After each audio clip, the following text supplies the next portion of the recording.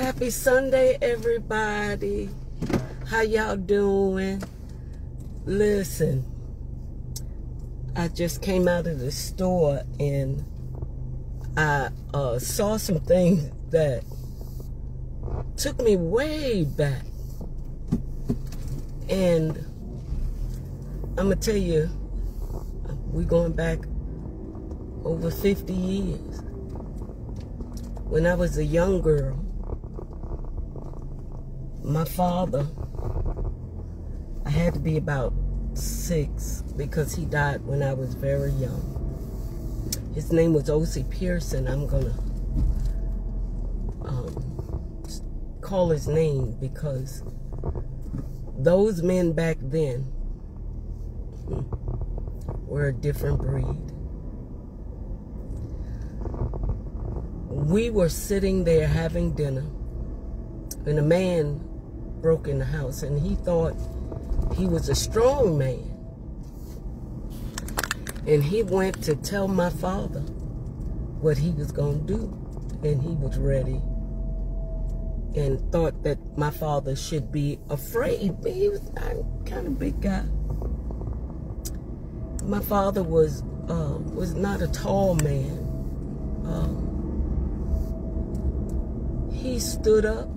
I always remember him with a big belly, and his pants always hung below his belly. And he said to him, "You gonna come in my house and talk?" Well, my father jumped on that man so quick, didn't ask no more questions. He said, "It's my house. My house. You will not come in and disrespect me in front of my wife and children in my house." And he beat him. When he went to shoot him, my mother stopped because she didn't want him to go to jail. Well, call the sheriff because he had really beat him for breaking in his house.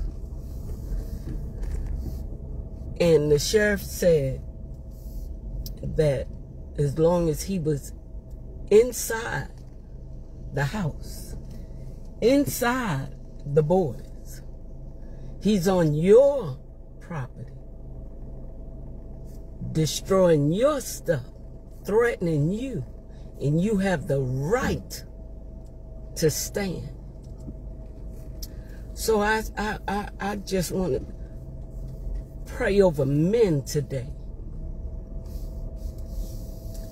Don't let the strong man come in and take over. This is our house. Our house. So I say to the men today, if there's any bit of God in you, honor in you, glory in you, are you going to let the enemy come in and destroy your house? Y'all be blessed. I got to keep it moving. Y'all know I be riding and riding. So I'm going to keep on riding, but I tell you what, if you don't, God got some women who will. So y'all be blessed today.